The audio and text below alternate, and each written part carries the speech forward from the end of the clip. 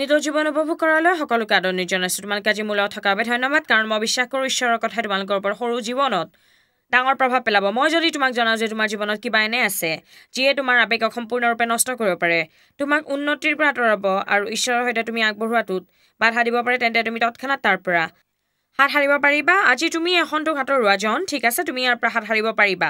আৰু আমি যোৱাকালি অনুষ্ঠানত আলোচনা কৰিছিলোঁ অপৰাধ অসন্তোষবোৰ কিমান ভয়ংকৰ হ'ব পাৰে।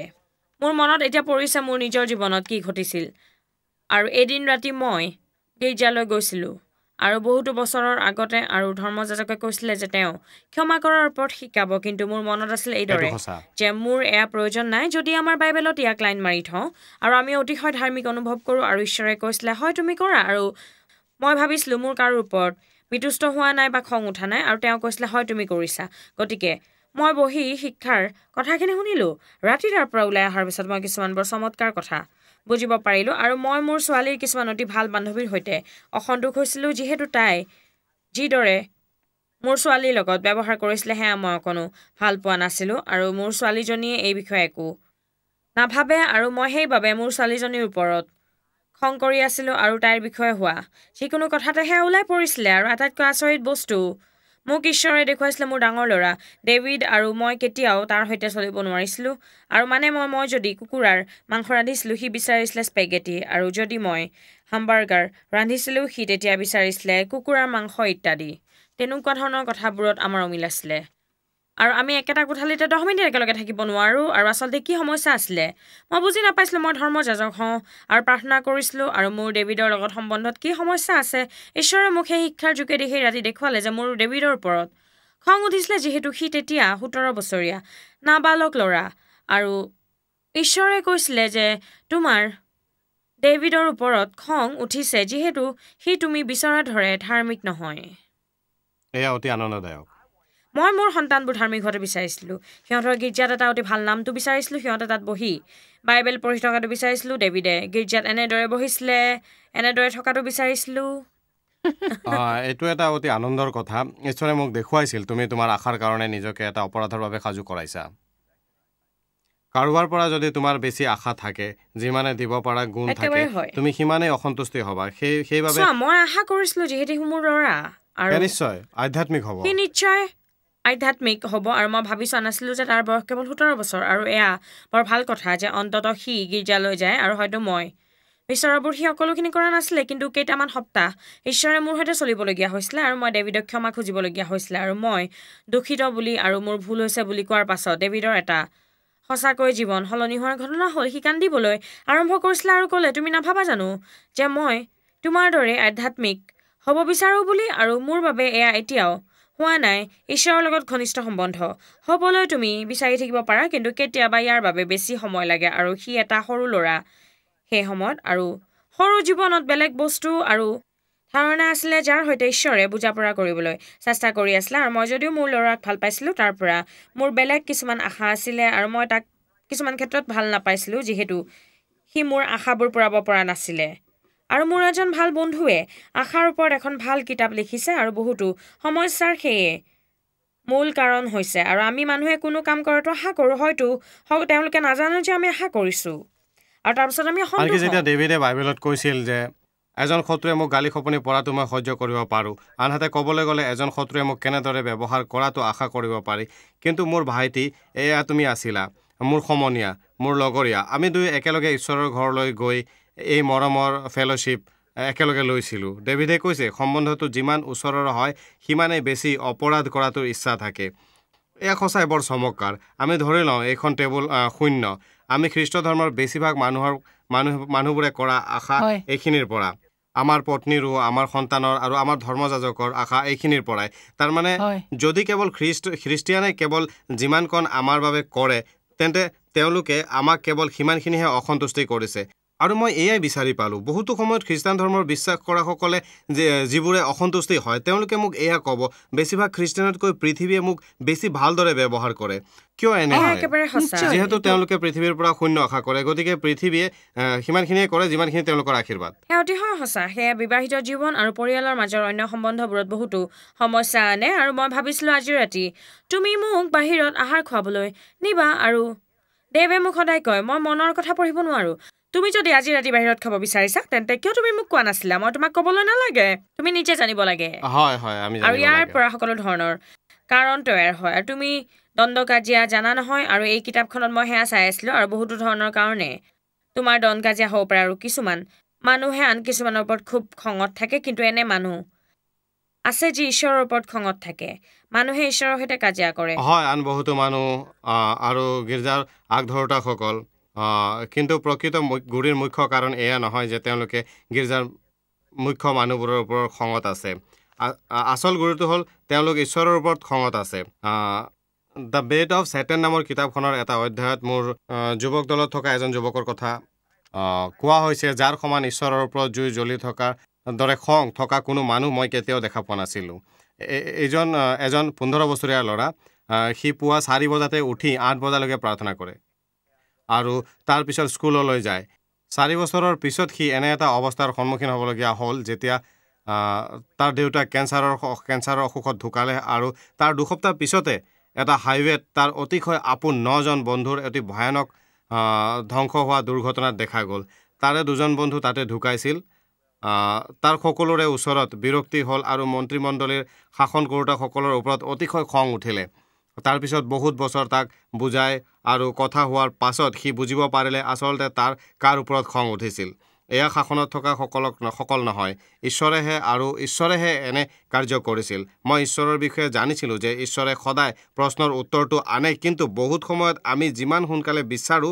তেওঁ সিমান সোনকালে লৈ নাহে অথবা যিদৰে আমি আশা কৰোঁ সেই ধৰণে হয় যিদৰে আমি আশা কৰোঁ সেয়া মানুহক অসন্তুষ্ট কৰি পেলাই সেইষাৰ কথা ঈশ্বৰে মোজেছক কৈছিল এই মানুহবোৰে তোমাৰ ওপৰত খঙত থকা নাই সিহঁতে তোমাক গালি দিছে আৰু চিঞৰি কৈছে আপুনি এজন অতিশয় বেয়া ভয়ানক লিডাৰ আমি ভাবিব নোৱাৰো এয়া আপুনি কৰিছে ঈশ্বৰে কৈছিল সিহঁতে তোমাৰ লগত নহয় মোৰ লগতহে অসন্তুষ্ট হৈছে এয়াই আমাক এটা ফান্দত পেলাবলৈ ল'ব য'ৰ পৰা ওলাই অহা অতি কঠিন মোৰ মনত পৰিছে এটা গীৰ্জাত এসময়ত মই ধৰ্ম শিক্ষা দিছিলোঁ আৰু এটা অপৰাধৰ বিষয়ে কৈ আছিলোঁ প্ৰায় 80% মানুহ আগুৱাই আহিছিল আৰু তেতিয়া ধৰ্মযাজকজনে মোক এখন হোটেললৈ পিছত লৈ গৈছিল আৰু কান্দি ভাঙি পৰিছিল তেওঁ কৈছিল মই ঈশ্বৰৰ ওপৰত অসন্তুষ্ট আৰু এয়া মই ধৰ্মবাণীৰ শিকাওঁতে বুজিব পাৰিলোঁ মই কৈছিলোঁ আপুনি কি কৈছে তেওঁ কৈছিলে মোৰ পত্নীৰ এটা গৰ্ভপাত হৈছিল আৰু এয়াই মই বহুত বছৰ মনত ধৰি ৰাখিলোঁ আৰু মোৰ অসন্তুষ্টি হৈছে ঈশ্বৰৰ ওপৰত এতিয়া এয়া হৈছে অদ্ভুতজনক যেতিয়া যীশুৱে বাইবেলত অসন্তুষ্টিৰ বিষয়ে কয় প্ৰথম কথা তেওঁ কয় যে ঠগ নাখাবা প্ৰত্যেকটো ভাল আৰু সঠিক উপহাৰ ঈশ্বৰৰ পৰা আহে পদুৰৰ পিতাৰ পৰা যাৰ তাত কোনো সলনি নাই অথবা ঘূৰি যোৱাৰ কোনো ধৰণৰ অন্ধকাৰতা নাথাকে জেমছে কিয় এইদৰে লিখিছে মই বাগিচালৈ উভতি যাব বিচাৰোঁ কাৰণ বাগিচাখন চাই ভাল ভাবিবলৈ পাৰোঁ বিশ্বত কিদৰে শয়তানে এগৰাকী মহিলাক ঈশ্বৰৰ বিৰুদ্ধে অসন্তুষ্টি হোৱাটো কৰি দিয়ে এনে এজনী মহিলাক যাক কোনো মানুহে অথবা নিজৰ দেউতাকে কেতিয়াও উপদ্ৰৱ কৰা নাই কোনেও সুযোগ লোৱা নাই সেই মহিলাগৰাকীক কিদৰে শয়তানে ঈশ্বৰৰ প্ৰতি বিশ্বাস কৰিবলৈ ঘূৰাব পাৰে সি তেওঁক ঈশ্বৰৰ ওপৰত অসন্তুষ্টি হ'বলৈ চেষ্টা কৰে ঈশ্বৰে কৈছে তুমি মুক্ত হৈ সকলোবোৰ বাগিচাত থকা গছৰ পৰা খাব পাৰা সেয়া তেওঁৰ মহিমা কিন্তু তেওঁৰ দায়িত্বৰ বাবে কৈছিল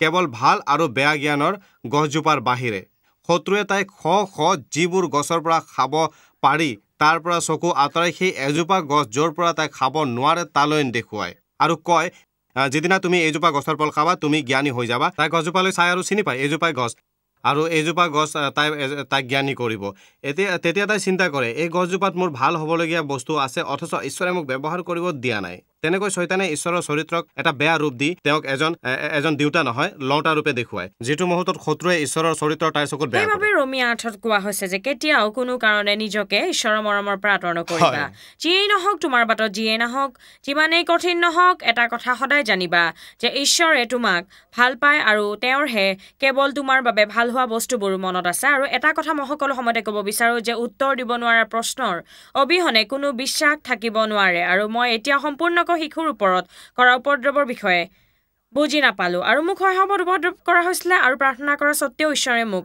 উদ্ধাৰ কৰা নাছিলে যিহেতু ঈশ্বৰে মোক এয়া ভুগিব দিছিলে আৰু এতিয়া মই আন মানুহক এনে বস্তুৰ মাজেৰে লৈ যাব পাৰিছোঁ আৰু মই সঁচাকৈ এতিয়া এইটো বুজি পাওঁ যে অন্য মানুহো ইয়াৰ মাজেৰে যায়, কাৰণ বহু সময়ত আমি যিবোৰ কথা এতিয়া বুজি নাপাওঁ সেয়া আমি পিছলৈ বুজিব পাৰিম, আৰু মানুহে তেনেদৰে ঈশ্বৰৰ ওপৰত বিশ্বাস ৰাখিব লাগিব, আৰু আমি পুনৰ ঘূৰি আহি কিদৰে আমাৰ সম্বন্ধবোৰ বচাব লাগে আৰু ভাল কৰিব লাগে এই বিষয়ে কিছুমান প্ৰশ্ন কৰিম।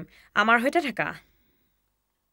যেতিয়া মোৰ প্ৰথম সন্তান গৰ্ভত আছিল, তেওঁলোকে মোক মন্ত্ৰীমণ্ডলৰ পৰা কিছু সময়ৰ বাবে অৱসৰ ল'বলৈ কোৱা হৈছিল, যিটো আমি ঠিকমতে মানি লৈছিলোঁ। কিন্তু পিছত আমাক ঘূৰাই নল'লে মই অতি আঘাত পাইছিলোঁ আৰু মোৰ অতিশয় খং উঠিছিল, যিহেতু তেওঁলোকে মোক কিয় উলিয়াই দিলে এই বিষয়ে একো নজনালে। সেইবাবে মই বেছ বেয়া ধৰণে লিখি কিছুমান ইমেইল গীৰ্জাৰ বহুতো মানুহলৈ পঠালোঁ।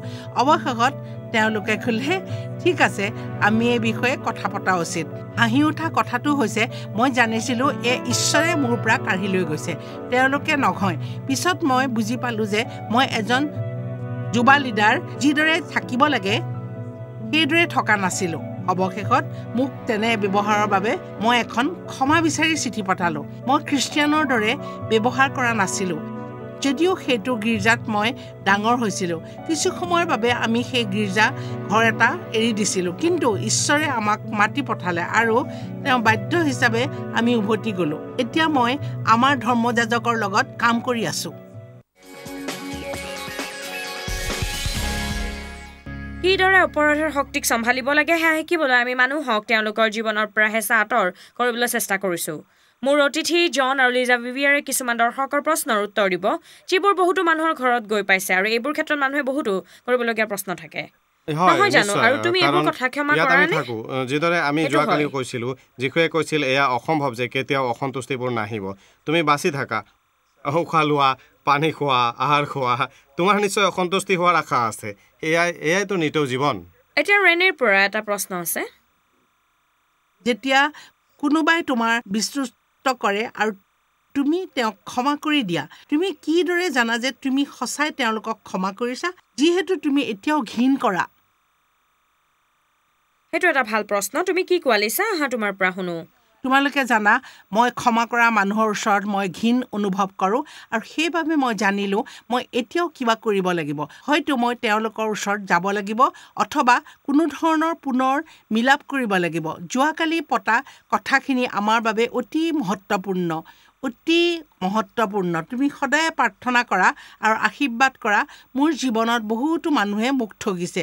তুমি ক্ষমা কৰা। কিছুমান মানুহ পুনৰ আহে আৰু তেওঁৰ বিষয়ে আন এটা কাহিনী তোমাক শুনায়। মই নাজানো তুমি গম পাইছানে নাই, তোমালোকে তেওঁ তোমাৰ কথা বেয়াকৈ কৈছে, আৰু মই ভাবিছিলোঁ, ঠিক আছে, মই কি কৰিব পাৰোঁ? মই তেওঁলোকলৈ এখন চিঠি লিখিম আৰু এটা লাইন তেওঁলোকৰ বিষয়ে ভাল লিখিম আৰু পঠাই দিম। এয়া এটা জীৱনৰ বস্তুটো যিটোৱে কৈছে এতিয়া তাত কিবা আছে যিটো তুমি জীৱন মুক্তি দিব লাগে। আশীৰ্বাদ এৰি থৈ যোৱা আৰু আশীৰ্বাদ পঠোৱা অতিশয় জৰুৰী। তাৰপিছত এটা ভাল হোৱাৰ পৰ্যাৱৰণ সৃষ্টি কৰাটো, এটা উপহাৰ পঠিওৱা আৰু এইদৰে কোৱাটো, তুমি জানা, মই তোমালৈ আশীৰ্বাদ পঠাম। এয়াই তোমাক সম্পূৰ্ণকৈ পৰিষ্কাৰ কৰি দিয়ে। জোহান আৰু মই আমাৰ বিয়াৰ পিছত প্ৰথম 4 বছৰ যেন এখন কুস্তিৰ খেল আছিল। তোমাৰ যেতিয়া সন্তান নাথাকে, তুমি জীৱনত কি কৰি আছা সেয়া চাবৰ বাবে তুমি সঁচাই অকৰামীবোৰ কৰা, আৰু আমি দুয়োৱে খুব কাজিয়া কৰিছিলোঁ। জোহান আৰু মই ৰাতিৰ সময়ত যুদ্ধ কৰিছিলোঁ, আৰু জোহানে কৈছিল, তুমি মোক ক্ষমা নকৰাকৈ শুবলৈ যাব নোৱাৰা, আৰু মই এইদৰে ভাবিছিলোঁ সূৰ্য ইতিমধ্যে ডুব গৈছে। তেওঁ বিচনাত উঠি লাইট জ্বলাই গাত লোৱা চাদৰখন এৰাই দিব, আৰু মই ভাবোঁ সূৰ্য অস্ত গ'ল, কাইলৈ ৰাতিলৈ মোৰ সময় আছে তোমাক ক্ষমা কৰিবলৈ। মই নিজৰ পতিৰ ওচৰত হতাশ হৈ শুবলৈ বিচনালৈ যাওঁ, আৰু হয়তো মই কৈছিলোঁ, মই বিশ্বাসৰে তোমাক ক্ষমা কৰিছোঁ। তাৰপিছত তেওঁৰ ফালে পিঠি দি যিমান দূৰ সম্ভৱ দূৰলৈ বিচনাত শুবলৈ গুচি গৈছিলোঁ।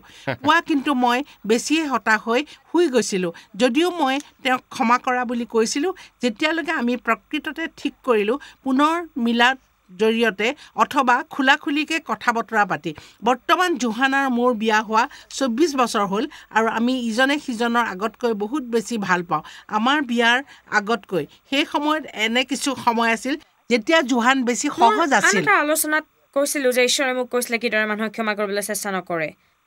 যিহেতু তেওঁলোকে মানুহৰ বাবে প্ৰাৰ্থনা নকৰে আৰু তেওঁলোকক আশীৰ্বাদ নিদিয়ে আৰু তেওঁলোকৰ বিষয়ে জঘন্য কথা কয় আৰু তেওঁলোকৰ বাবে একোৱে নকৰে আৰু মোৰ এটা অৱস্থাৰ কথা ভাবিছোঁ যেতিয়া কোনোবাই আহি মোক কৈছিলে যে মই এখন ৰেষ্টুৰেণ্টৰ বুথত বহি আছিলোঁ আৰু মই অমুকে তমুকে আৰু ইজনে সিজনে তোমাৰ কথা বেয়াকৈ শুনিলোঁ আৰু তেওঁলোকে মন্ত্ৰীমণ্ডলৰ কথা যিমান পাৰে বেয়াকৈ কৈছিলে আৰু তোমাৰ বিষয়েও বহুত ধৰণৰ দয়া নোহোৱা কথা কৈছিলে আৰু এয়া আমি একেলগে ব্যৱসায় কৰা মানুহে কৈছিলে আৰু তেওঁলোকে আমাৰ সৈতে ব্যৱসায় কৰি প্ৰকৃততে বহুতো টকা অৰ্জন কৰিছিলে মই ভাবিলোঁ মই এইটো হিচাপ তোমালোকৰ পৰা উলিয়াই ল'ম আৰু কেতিয়াও নকৰোঁ আৰু তুমি জানা সেই সময়ত তুমি কেনে কৰা নকৰোঁ কেতিয়াও নকৰোঁ আৰু মই বিচনাত হৈ ভাবিছিলোঁ বহুত হ'ল আৰু নহয় আৰু ঈশ্বৰে কৈছিলে তুমি তেনে নকৰিবা মই ক'লোঁ মই নকৰিম মই তেন্তে কি কৰিম তেওঁ ক'লে তুমি পুৱা উঠি হয় তোমাৰ বাবে তেওঁলোকলৈ এটা উপহাৰ দিয়া মই বিচনাত হাঁহিলোঁ মই ভাবিলোঁ বহুত হ'ল এইদৰে তোমাৰ মনত থকা সেই অকৰামিটো ভাঙি মিছাবৰ পৰা আঁতৰাব পৰা আৰু তেতিয়া তুমি অমংগলৰ পৰা জয় কৰি ভালবোৰৰ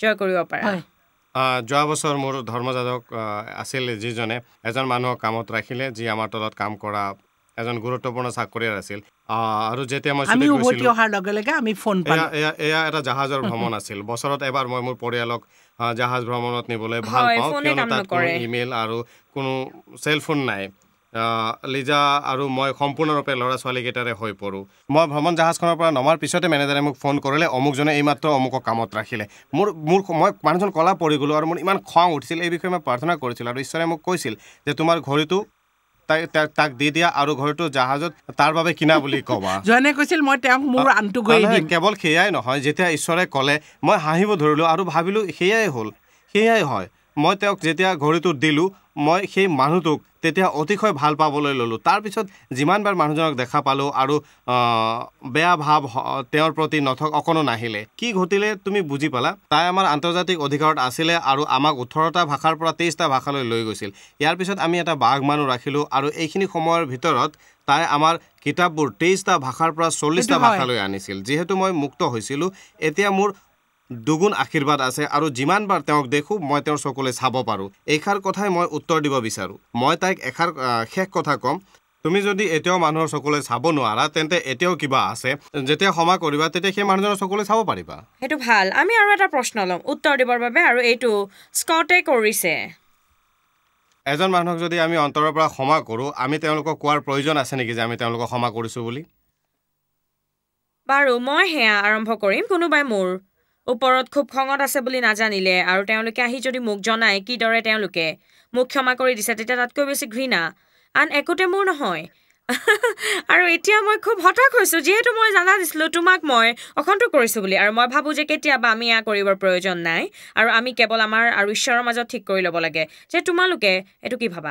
মই ভাবোঁ জয়ছ তুমি শুদ্ধ এয়া মই সদায় এইদৰে চাওঁ মই কি কৰিছোঁ যিটো সেই মানুহজনৰ বাবে আটাইতকৈ ভাল হ'ব যদি মই মানুহজনক গৈ কওঁ তুমি এয়া কৰিলা কিন্তু মই তোমাক ক'ব বিচাৰোঁ যে মই তোমাক ক্ষমা কৰিলোঁ তাৰ বাবে সেয়ে জানো তেওঁক প্ৰকৃততে সহায় কৰিব এয়াই কোনো সহায় নকৰে কিছুমান সময় আছে যেতিয়া তুমি তেওঁলোকৰ ওচৰত যোৱা আৰু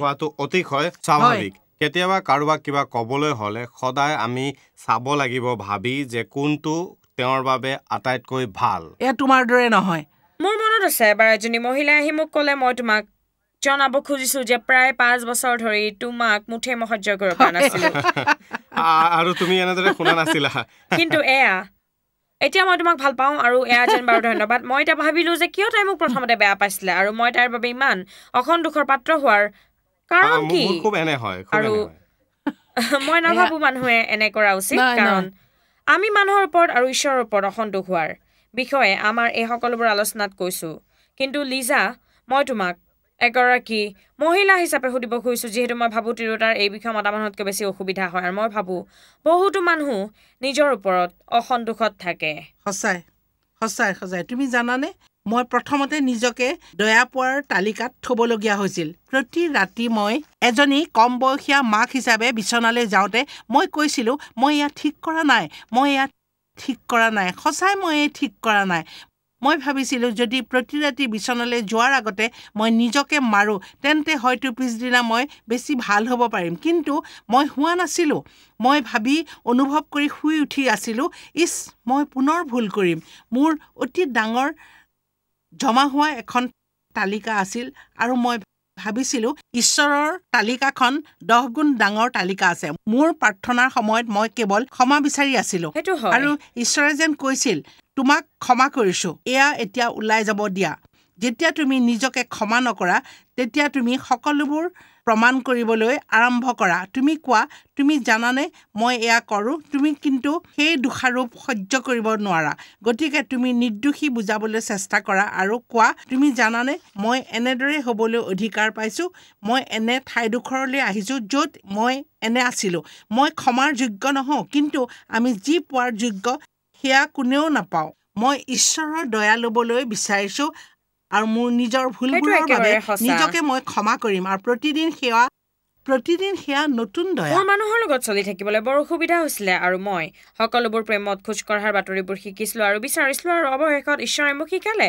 তেওঁ ক'লে তুমিতো নিজকে ভাল নোপোৱা, গতিকে তুমি কিদৰে আনৰ লগত থাকিব পাৰিবা, কাৰণ তোমাৰ যিটো নাই সেয়া তুমি দি দিব নোৱাৰা। আৰু তুমি যদি মোক কোৱাহেঁতেন যে জয়ছ মোৰ পিয়াহ লাগিছে মোক পানী দিয়া, যদি মোৰ লগত পানী অলপো নোহোৱাহেঁতেন মই তোমাক কোনো পানী দিব নোৱাৰিলোহেঁতেন। বহুত মানুহে মৰম বিচাৰে, কিন্তু মোৰ ওচৰত কোনো মৰম নাছিলে, কাৰণ যদিও ঈশ্বৰে তেওঁৰ মৰম ঢালি দিছিলে মই সেয়া পোৱা নাছিলোঁ। সেইবাবে মোৰ ওচৰত মৰম নাছিলে আৰু তেওঁ দিছিলে, কিন্তু মইহে লোৱা নাছিলোঁ। সেয়ে মই সদায় কৈছিলোঁ যে প্ৰেমত খোজকাঢ়িবলৈ প্ৰথমে তুমি ঈশ্বৰৰ মৰম পাব লাগিব আৰু সেই মৰমেৰে কিদৰে সমান পৰিমাণে নিজকে ভাল পাবলৈ শিকিব লাগিব। আৰু এইটো এটা কালৰ পৰিৱৰ্তনৰ দৰে। নিজৰ লগত প্ৰেমত নপৰিবা, কিন্তু নিজকে ভাল নাপাবা, ঈশ্বৰক আৰু আন মানুহক ভাল পাবা। কিন্তু তুমি যদি সেই প্ৰথম খোজটো ঠিকমতে নোলোৱা, বহুত মানুহে নিজৰ ওপৰত খঙত থাকে আৰু সিহঁতে নিজকে ভাল নাপায়, নিজকে ঘিণ কৰে, আনকি মানুহে নিজকে আঘাত কৰে আৰু আনৰ সৈতে নিজকে তুলনা কৰে। এইটো এটা জীয়াই থকাৰ অতি কঠিন উপায় আৰু এয়া বৰ বেছি অসুবিধা। জন তুমি এটা অন্ত কৰাৰ মতামত দিবা নেকি আমি মানুহৰ বাবে প্ৰাৰ্থনা কৰাৰ পূৰ্বে? তুমি যি কৈছা সেয়া অতিশয় সঁচা। মোৰ ধাৰণা মই এদিন বুজি পালোঁ, যদি ঈশ্বৰে মোক ভাল পায় কিহে মোক ঈশ্বৰতকৈ ভাল কৰিব। এইটো এটা ভয়াৱহ চিন্তা, কিন্তু এয়া চিঞৰি কোৱা উচিত, কিহে মোক ঈশ্বৰতকৈ ভাল কৰে যে মোক কোনেও ভাল নাপায়। তুমি পুৰণি খ্ৰীষ্টিয়ান বাইবেল শাস্ত্ৰৰ এটা ভাগ চালে দেখিবা, ইয়াত লিখা আছে তোমাৰ ওচৰ চুবুৰীয়াক নিজৰ দৰে ভাল পাবা। তুমি যদি নিজকে ভাল নোপোৱা তুমি কিদৰে নিজৰ চুবুৰীয়াক ভাল পাবা? এয়া সেই মৰম নহয় যিটো বিশ্বই কয় নিজকে ভাল পোৱা মানে তুমি কেৱল বস্তুৰে তোমাক ভৰাই দিয়া। এয়া সঁচা যে তুমি ঈশ্বৰৰ সৃষ্টি আৰু তোমাৰ যি ব্যক্তিত্ব আছে সেয়া একেবাৰে একে কৰি তেওঁ তোমাক বনাইছে আৰু তেওঁৰ বাবে এয়া অতিশয় আনন্দময়। তেওঁ যি সৃষ্টি কৰিলে সেয়া তেওঁক চালে আৰু এয়া অতি ভাল। সেইটো সঁচা। আমি তোমালোকৰ বাবে প্ৰাৰ্থনা কৰিব বিচাৰোঁ, যিহেতু এইবোৰ আলোচনা শুনি নিশ্চয় তোমালোকৰ বহুতৰ অন্তৰ চুই গৈছে আৰু তোমাৰ এনে লাগিছে হয় মোৰ ইয়াৰে সৈতে এটা সঁচা সমস্যা আৰু মোক অলপ সহায় লাগে। গতিকে আমি এতিয়া প্ৰাৰ্থনা কৰোঁ আহা। পিতা, আমি যিখোৰ নামত তোমাৰ ওচৰলৈ আহিছোঁ, যিটো নাম বাকী সকলো নামতকৈ ওপৰত, আৰু ঈশ্বৰ আমি তোমাক ধন্যবাদ দিওঁ। আমি প্ৰাৰ্থনা কৰোঁ আমি দুৱাৰখন তুমি ভাল কাম কৰিবৰ বাবে খুলি দিওঁ। আমি আমাৰ প্ৰতিজন দৰ্শকৰ বাবে প্ৰাৰ্থনা কৰোঁ যাৰ মনত অসন্তোষ আছে, আৰু ঈশ্বৰে তেওঁৰ মহিমাৰে তেওঁলোকক ক্ষমা কৰাৰ পদ্ধতিটোৰে আগুৱাই নিব। আৰু এইটো পদ্ধতি আৰম্ভ হয় এটা সিদ্ধান্তৰে, আৰু তাত আৰু কিছুমান খলপ আছে যিবোৰ ল'ব লাগিব। আৰু মই প্ৰাৰ্থনা কৰোঁ যে ঈশ্বৰ আজি তেওঁলোকৰ বাবে কি সহজে অসন্তোষ হয়, যিবোৰ ভাবুক আৰু অতি সোনকালে আৰু সহজে আঘাত পায়। মই প্ৰাৰ্থনা কৰোঁ তুমি তেওঁলোকক শিকিবলৈ সহায় কৰা, যাতে এয়া কেৱল যাব দিয়ে, সকলে এৰি দিয়ে আৰু যাব দিয়ে। আৰু মই তোমাক ধন্যবাদ দিওঁ ঈশ্বৰ যে তোমাৰ মহিমাৰ দয়াৰে আমাক ক্ষমা কৰি দিয়াৰ বাবে আৰু আনক ক্ষমা কৰিবলৈ আমাক সক্ষম কৰাৰ বাবে, আৰু যীশুৰ নামত আমিন। জন আৰু লিছা, তোমালোকে আজি আলোচনাত থকাৰ বাবে ধন্যবাদ আৰু পুনৰ আগলৈ ভাগ ল'বলৈ তোমালোকক পাবলৈ আশা কৰিলোঁ। আমাৰ লগত থকা সকলোবোৰ খবৰ লৈ লোৱা আৰু আমি তোমালোকক পুনৰ লগ পাম। প্ৰত্যেক দিনাই জীৱন সলনি কৰাৰ এই প্ৰচেষ্টাৰ বাবে আমালৈ লিখি বা ফোন কৰি সহায় কৰক। যদি আপুনি ঈশ্বৰলৈ প্ৰাৰ্থনা কৰাটো বিচাৰে, ইয়াৰ উপৰি আপুনি আমাৰ ৱেবছাইটতো চাব পাৰে www.joycemayerministry.org, য'ত আপুনি দেখা পাব 14টা মিনিষ্ট্ৰীৰ আগতে লাভ কৰক জয়ছৰ teaching resources, travel schedule, digital online book store আৰু বহুত কিবা। গতিকে নতুন জীৱন উপভোগ কৰা ভ্ৰমণ কৰোঁতে আমাক যোগাযোগ কৰক। এয়াইতো সময় জীৱন উপভোগ কৰাৰ।